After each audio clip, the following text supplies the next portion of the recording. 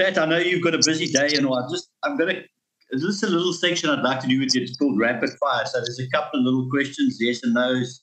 You ready? Oh, I'm always ready. What's your lowest score so far?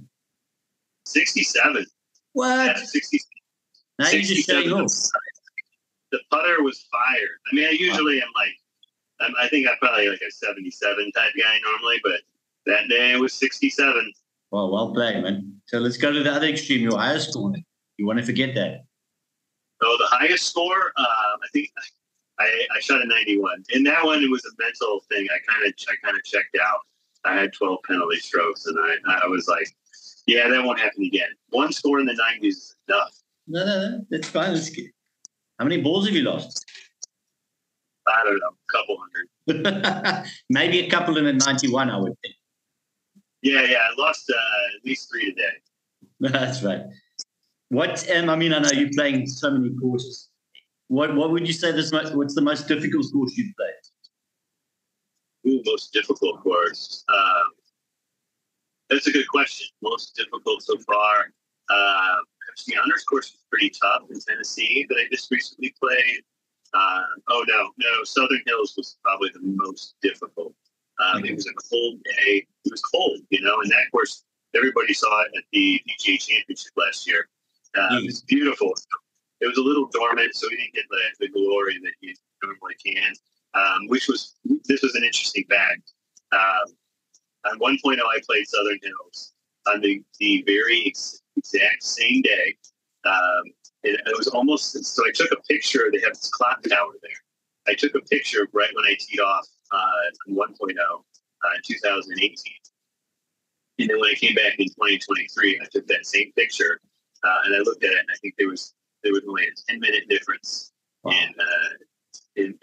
So just kind of revisiting some of the great places, but that place is tough, especially when it's cold. The ball wasn't going anywhere. I think that was the previous high score before the 91. It wasn't a difficult course. There was just trouble if you did a good driver on. So, okay. Yeah, let's go Southern Hills. I mean, I think it starts. Good golf course design starts with the green, kind of works backwards, and the good ones do it. They're firm and fast, and you have to be really mindful about where you put your ball on the approach. A place like Oakmont, if you're on the wrong side of the green, you're just trying to make bogey, which seems absurd. A good player can almost always get up and down the par. But in some places, if you want to get up and down for par, you're going to have to make a 30-footer. That's after a good chip. So that's fun because you work back and then you have to think about pin placement with your tee shot.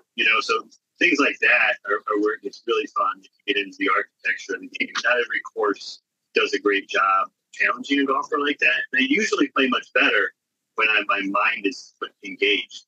Okay. I'll check out a lot of times. Like today, I was texting somebody I was playing.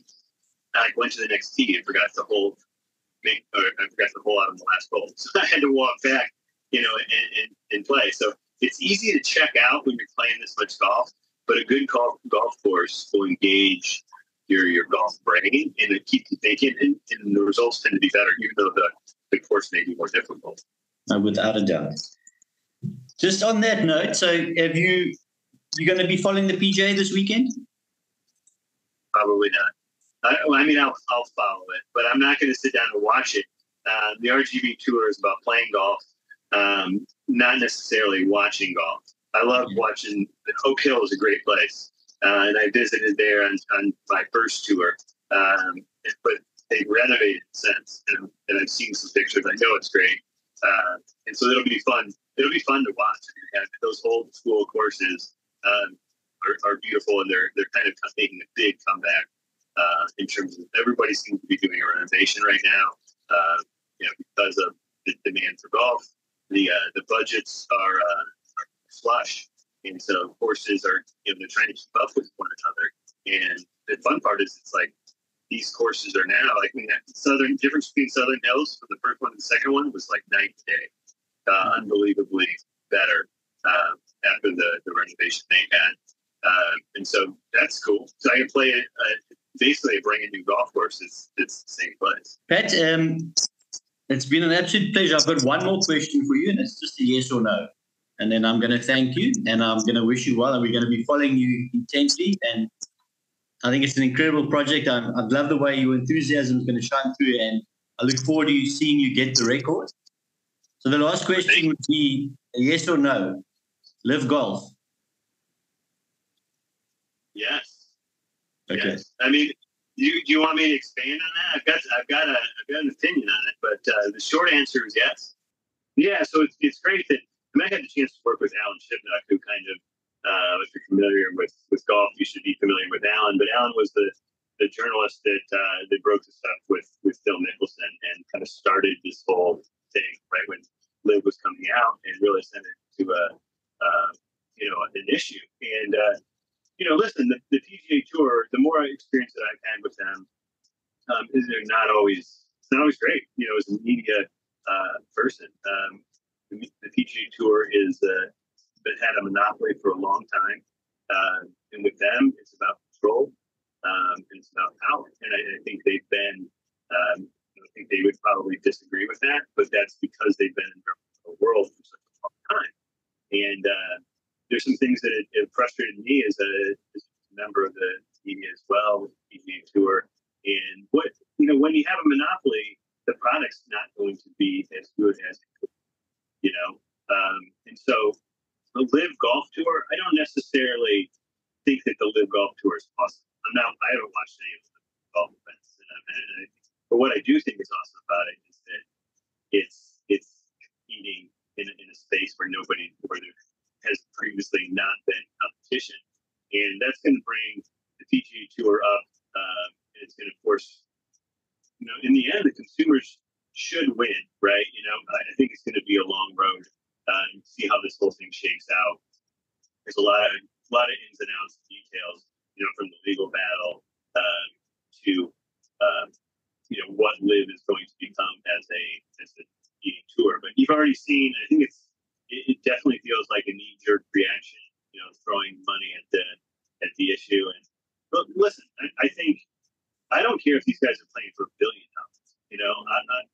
I don't think most people do. The fun stuff is the tradition. So I love the traditions in golf.